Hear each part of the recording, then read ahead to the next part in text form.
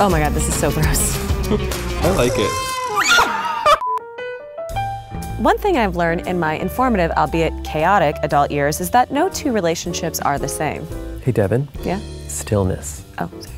Some couples, like Jared and I, balance each other out like yin and yang, like sugar and spice. Who's who again? I'm spicy, you're the sugar. That's really sweet. But also stop moving. Okay, sorry.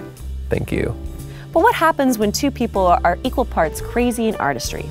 Do they explode, or does their dark star of a relationship burn on for eons? This is History Bites, a show where Jared and I mix our obsession with each other with our obsession with food and old romance. Jared recreates the dishes left behind by notable celebrities, while I dish on their love life. In this episode, we're exploring the relationship between Salvador Dali and his wife/muse, Gala. Are we done yet? Yeah. Let me see. Check her out. Pretty true to life, eh? I love her. I love her.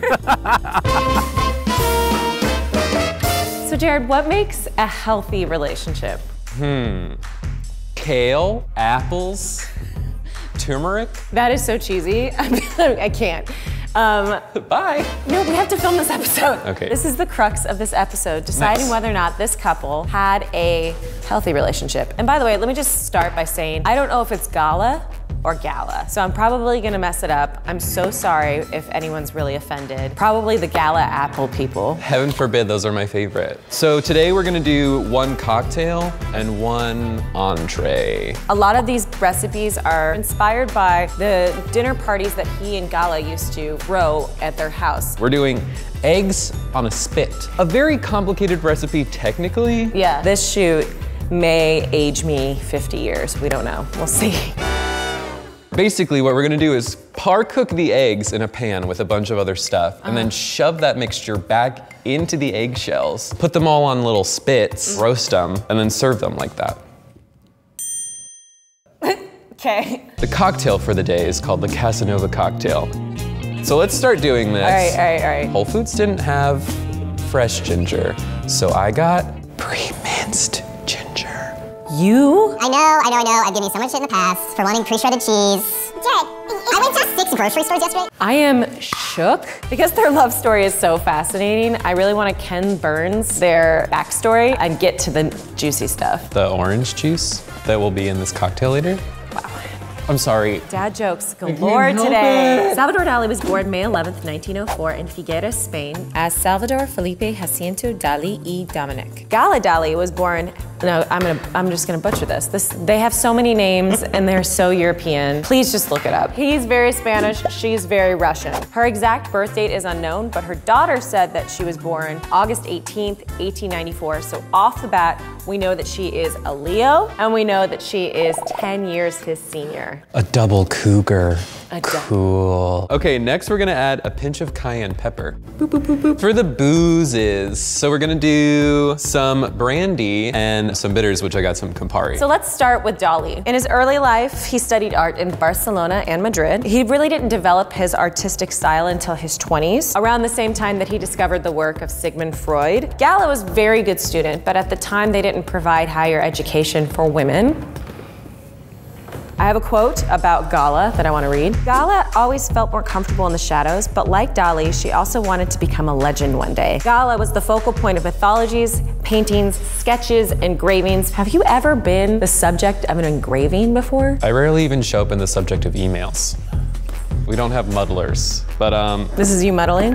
this is me making sure we get every last spicy bit. Also, this is mostly brandy, which is stressing me out. We're definitely gonna drink these after we've poked the holes in the eggs and refilled them, right? Yeah, we need to be centered, clear, ready to fail. Great. Okay, so I popped those in the fridge. We're gonna wait about 30 minutes. And I found aprons. We can't do this without cute aprons. Thank God. It's time for eggs. It's time for eggs. The dreaded moment. Eggshells, they know if you're scared of them. And they'll just break in your hands. I'm not afraid of you. I'm not afraid of you. I brought this for you. Yeah. Okay. You're welcome. So you're gonna poke a little hole in one end and a little hole in the other end. Oh my God, yeah. Okay, it's happening. All right. Oh. Did you do it? How are we supposed to get The egg back in? This egg is officially empty. You've done it. I did it. Faster than me. I'm impressed. So Gala was married with a daughter when she first met Salvador Dali. But don't let this little ring fool you. Gala and her first husband, for who all intents and purposes was one of the forefathers of the Surrealist movement, had an interesting situation. Some say she had extramarital affairs, most notably with Dadaist painter Max Ernst. Like there is an article written by Cecile where she remembers her mom and her dad and her mom's boyfriend all living in the same home. Ooh, a Surrealist Threes Company. Right. What a trip. They didn't have the vocabulary for open marriages back then, but like whatever the situation was, she orchestrated it so it could work for her. She was getting what she needed and what she wanted. Exactly. Ow. History does not really remember her in the best light. Excuse me. Get in there. Yeah, get in there. Don't stop. Why? Some of her contemporaries went on record saying that they did not care for her. Some have insinuated that she had a penchant for young artists. Well, obviously. And that she was a social climber, and it has been inclined that many men and women were threatened by her forceful demeanor as well as her sexual freedom. I want to just go on record and say that I noticed that a lot of these critiques came from men. We're like a surrealist painting right now. What next? Inside of Egg Time.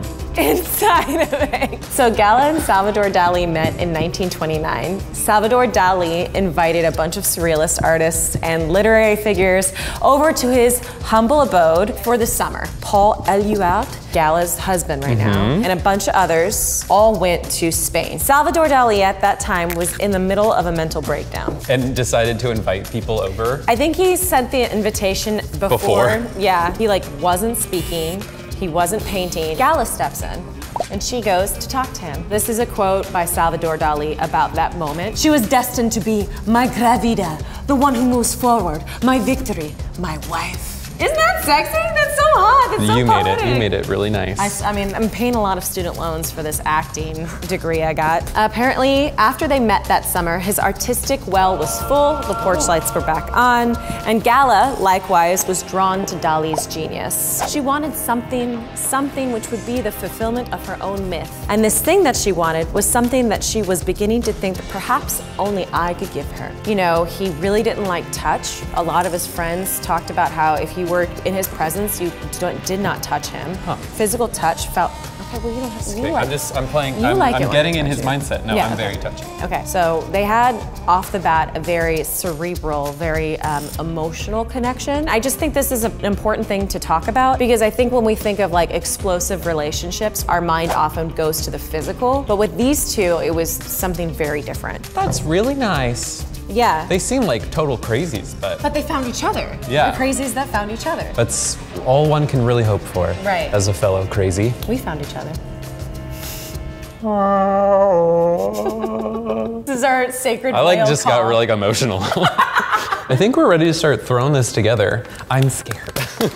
Let's do it. So Dali was famous for his method of how he painted. It was called the paranoid critical method. Sounds painful. We as rational human beings don't like think about clocks melting, but Dali would, because he would work himself up, put himself in this space, and then just start painting. Gala found him in this state when he was like already paranoid and was able to kind of like help him A, get through it, and B, make him lucrative because she was his business manager. Lovager. I come at you with the claim. Basically, Gala Dali abandoned her daughter and her first husband to be with Salvador, which is not an awesome move, no. But that said, I don't really want to judge because I don't know her life. You know what I mean? His family did not approve of their relationship. They were married in a ceremony like pretty shortly after they met each other, but then they only had like an official wedding with paperwork and everything years later, after his family finally came to terms with the fact that Gala was in the picture and she wasn't going nowhere.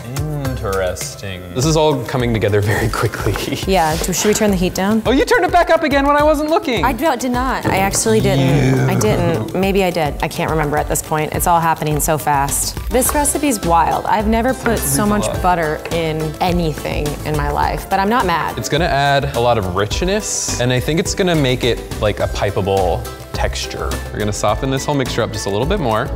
And now we're gonna put this all in a piping bag and squish it back on into those little eggy shells. You look so nervous. I am very nervous because we're working with eggshells here, people. It's okay, when you're filling a piping bag, unroll it a little bit. because then it kind of stays sturdy. This is like your own little tea bit. This is hot. Ow. How do they do this? Oh, it's not that hot. You just wait, or am I just a sensitive boy? I know the answer to that question. You don't have to say anything. Ready? Ready, steady, go. Ah! Oh, why? Oh, why? Oh my God, oh my God, oh We my did God. it! Oh my God, she's beautiful. She's our child. I love her. We did it, we're doing it. It's happening. It squirted on me.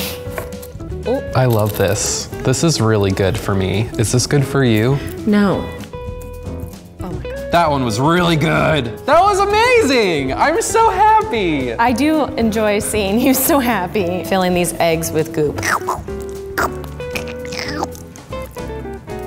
6 beautiful eggs. So now we gotta put skewers in these babies. I got us some clean skewers. I'm gonna go through the small end. Oh, this one's cracking, oh no. Devin, don't ruin it. So another incredible thing I want to talk to you about Dali is he paved the way for artists to really think of themselves as brands. After him, you think about like Andy Warhol and the factory scene. There was no separation of Dali the man and Dali the artist. He was. Like pop stars of the day. Exactly, like pop stars. The person who had a really big part in developing that brand was Gala.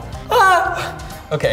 Okay, I did it. You know what? I was confident. I just like rammed it in there. I like, made it happen. Eggs, be safe. Okay, now we're gonna roast these in the oven. For 10 minutes. For 10 minutes, since we can't do it over an open flame, which I'm so sad about. Then we get to drink a cocktail and finish up the story. I forgot about the cocktail. I need it so badly. Bye. Okay, now that Jared's gone. We should probably save one though, actually, in case we mess it up. Now I just thought of that now, after I did that. Egg time. Booze time. All right. So all we need to do to finish these is put the juice of 1 orange into each. So I got 2 oranges. Come on, what? You look like Norman Bates. I'm just waiting for you to get out of my way. The juice of 1 orange. It's us. What? To Salvador. It's us. It's us. We're doing it. We're here. To Sal and his gal. To Sal and his gal. I love that. That's really spicy. That's very strong. It's definitely overwhelmingly brandy-y. Yeah, I taste a lot of brandy. I taste a lot of ginger. It's hit me in the head already. I'm not mad at this though. I'm not mad. It feels like a juice cleanse plus alcohol. Plus booze. So I'm into it. Salvador Dali was really big into plating and how he presented. As an artist. Yeah. That makes a lot of sense. So we gotta figure out a creative way to plate these. I grabbed some things from props to plate with, but our set decorator put them back there. Should we do a little competition to see who can present it better? Can I have a mini sandbag, please? In here. Oh my God, yes. Whoa. This balancing act is making me nervous, though. We need to clear this. I think it's only fair that we tell you the meaning behind our presentations. Jared, why don't you go first? Our artist statements. I'll go first. So, life as we know it is in delicate balance at all times. One day you could be on top of the world, the next day you can be in the gutter. And elephants are very wise, and they hold our future in... Balance. That was a part of the experience, the presentation. Thank you, this is worth $4 grand. The story behind mine is, I went into the desert and had a panic attack, and this is what I came up with.